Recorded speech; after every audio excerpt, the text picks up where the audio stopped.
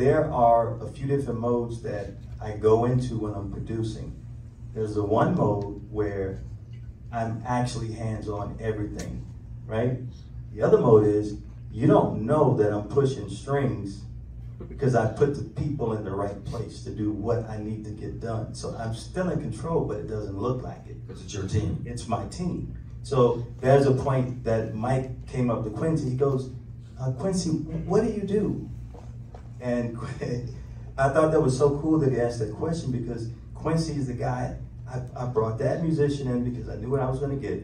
I brought this engineer in because I knew what I was going to get. I brought this songwriter in. I brought these background singers because I knew what I was going to get. So by the time I sit in the seat, it looks as if I'm not doing nothing. But I've already orchestrated everybody to be here for this. So that's one mode of having control without looking like it's control. Tell everyone who Quincy is. Oh my goodness. If you guys need to know who Quincy Jones is.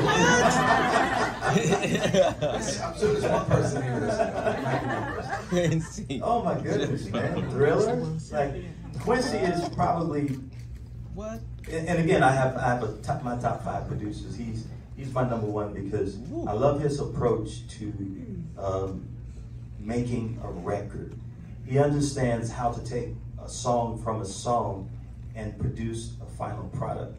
There may be some, it's so meticulous, the stuff that he does, but the way that he does it, he's working psychologically, and people they don't even know it.